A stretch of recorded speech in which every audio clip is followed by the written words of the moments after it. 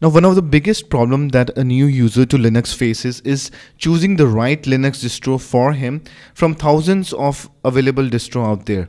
Now, your choice also matters a lot, because if you choose the wrong distro, especially at the beginning, you may end up disliking the entire Linux platform and miss the opportunity to be a part of this awesome world of Linux.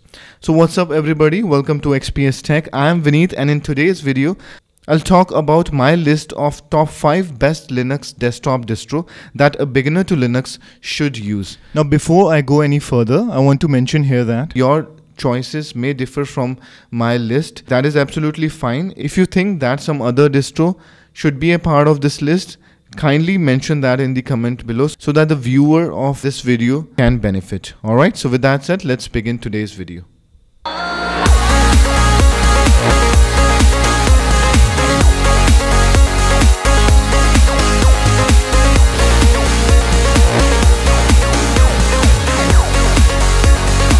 Alright, so let's start with number 5. At number 5, we have a Linux distro that strives to be cutting edge, incorporating all the latest technology as soon as they are released.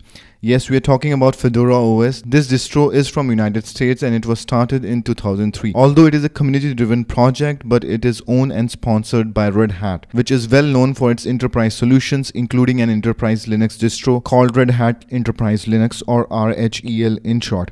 In fact, Fedora is considered as a testing distro for all the features that will eventually go into RHEL. Now let's talk about Fedora releases. Fedora 1, the first edition of this distro, was released on 5th of November 2003. A new version is released after every 6 months, and a particular version is supported for approximately 13 months.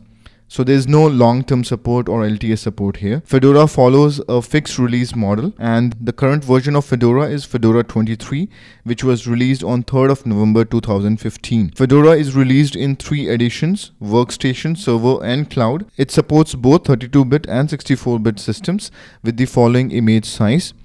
Now Fedora also have 6 pins, including the popular KDE, XFCE, LXD, Cinnamon pins. As far as the installation goes, you have the Anaconda installer, which is different from most Linux installer. Frankly, it's not the easiest to configure, but you have to give yourself some time and you'll be just fine. Now default package manager. For GUI, you have the package kit, and the command line is the popular yum or RPM. Fedora has over 20,000 packages, so quite a decent amount of packages. And the minimum system requirement for installing Fedora: you need a processor of minimum 1 GHz, you need a RAM of 1 GB, and you need a hard disk space of at least 10 GB.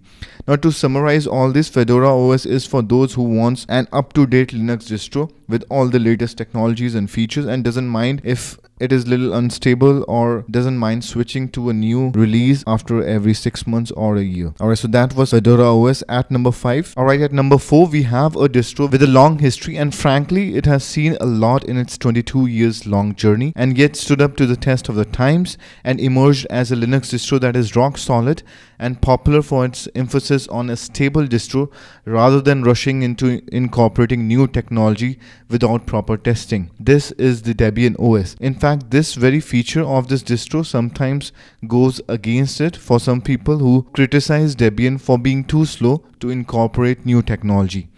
Now, the first version of Debian, Debian 1.1, codename Buzz, was released on 17th of June 1996. Following a fixed release model, Debian gets one major release after every 2 years. And from last 3 years, it is providing long-term support of 5 years for all its release. Now, the current version is Debian 8, which was released on 25th of April 2015. Now it supports both 32-bit and 64-bit machines, and the installer image comes in several DVDs. However, DVD number 1, the first DVD, is sufficient to get the base system installed on your machine. Installation of the OS is quite simple with the Debian installer, which is extremely easy to understand. As far as the package manager is concerned, it has Synaptic as a GUI package manager, and it has the apt package manager for command line package installation. Now Debian has over 50,000 packages in its repository, and it is probably the largest collection of software packages that any Linux distro has. Now the minimum system requirement that you need to install Debian on your system, you require a processor of 1 GHz, a RAM of 128 MB and a hard disk space of 5 GB. Now if you're interested to know more about Debian OS, I have also made a video covering everything you need to know about Debian OS. You can check out the video by clicking on this link. Alright, my final word on Debian. Now install Debian if stability is your number one priority and you're okay with using slightly outdated technology. Alright, so now we have come to number 3. At number 3, we have a Linux distro from Germany, which goes by its tagline, the maker's choice for sysadmins, developers, and desktop users. We are talking about OpenSUSE. Now, this distribution is sponsored by SUSE Linux, which also builds enterprise Linux distro called SUSE Linux Enterprise, and kind of has similar relationship that Fedora and Red Hat has. This OS is around a decade old, with its first release as SUSE Linux 10.0 released on 6th of October 2005. Now from the third release onwards, that is from 7th of December 2006, SUSE Linux was renamed as OpenSUSE. Now as far as its releases are concerned, there have been new changes that have been introduced recently to its release policies. Now you have two versions of this distro. One is called OpenSUSE Leap. The current version is 42.1, which was released on 4th of November 2015, and it follows a fixed release model.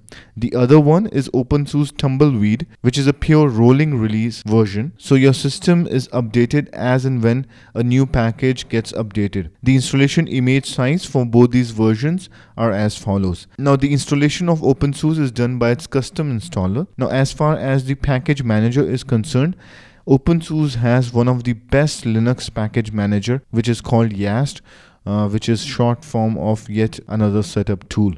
Now it is very popular as an all-in-one management tool. The command line package manager is called Zipper. OpenSUSE has over 20,000 packages right now in its repository. The minimum system requirement that you need to have to get OpenSUSE installed on your computer is you require a processor of 1.7 GHz, a RAM of 1 GB, and a hard disk space of minimum 3 GB.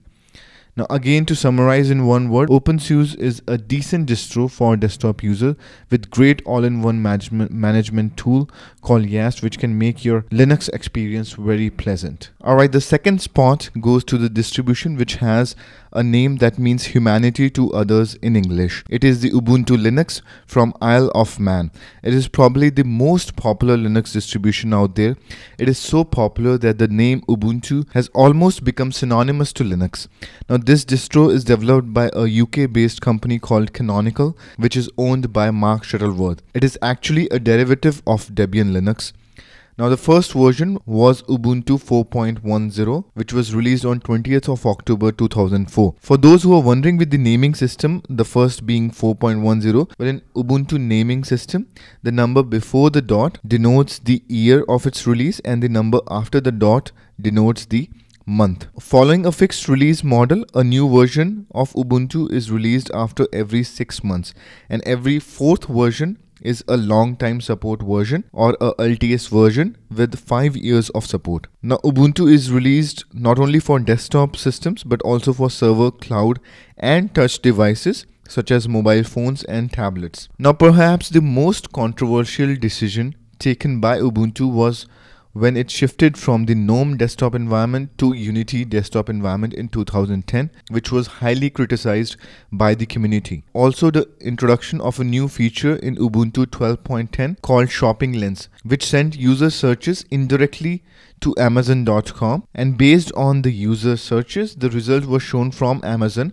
If a user bought something, Canonical received a small commission on the sale. So it has its fair bit of controversies. Now, as far as the package managers are concerned, you have Ubuntu Software Center as GUI package manager, and you also have apt as command line tool for installing packages. Ubuntu has over 34,000 packages in its repository, which is quite a big number, and it supports both 32-bit and 64-bit machines, and the size of installation images are as follows. Now the minimum system requirement for Ubuntu is it requires a processor of 1 GHz, a RAM of 768 megabytes, and a hard disk space of 5 GB. To summarize this distro, it is very popular distro for desktops, but of late it has been criticized for introducing changes which is less community friendly and more business oriented. At the top of the list, we have a distribution that claims to be the third most widely used operating system after Microsoft Windows and Apple's Mac OS X. I'm talking about Linux Mint. Now this distribution comes from Ireland and in my opinion the best Linux distro that you can have for a desktop or a laptop. It is ranked number 1 in the page hit ranking at distrowatch.com, and one of the main reasons for its popularity is its out of the box support to media codec, flash and popular hardware devices like printers and wireless devices. Now it was started in 2006 with its first release, Linux Mint 1.0, codename Ada. Now the distribution is based on Ubuntu and uses Ubuntu's package repositories and codebase. A new version of the OS is released approximately 1 month after Ubuntu release, and every 4th release used to be a long-term support, but after version 17 it was announced that all new versions will have a long-term support of 5 years and it will no longer follow the release cycle of Ubuntu. Now the latest version is Linux Mint 17.2, codename Rafaela. The operating system is released with Cinnamon or Mate as its primary desktop environment, and both the versions also have a no codec release, which is Linux Mint without proprietary packages. You also have KDE and XFCE releases of Linux Mint. Linux Mint gathered popularity after Ubuntu shifted to Unity interface, which was disliked by many users. Linux Mint stuck to the traditional GNOME interface and created its own desktop environment called Mate, which is simple yet elegant, which is also often considered as the successor to GNOME 2. Now it is also praised for its emphasis on listening to the community. Now as far as the package manager is concerned, it has Synaptic Package Manager for GUI interface and apt package manager for command line installation of packages. Now it has over 30,000 packages in its repository and it follows a fixed release model. Now the minimum system requirement that you need to install Linux Mint on your computer is you need a processor of 700 MHz, a RAM of 512 MB and a hard disk space of 5 GB. My final word on Linux Mint is if you are a beginner to Linux, install this distro hands down and you'll not find yourself out of place using Linux. It's a great OS with all the features that you need on a desktop operating system with long-term support of 5 years with every release. Alright, so that was all for today. Thank you guys for watching this video. If you like this video, kindly press the like button. If you have any comment or suggestion, or if you differ, or if you think that there is some other distribution that should be on this list, kindly mention that in the comment section below. A huge shout out to all the subscribers of XPS Tech. Thank you guys for watching this and I'll see you next time.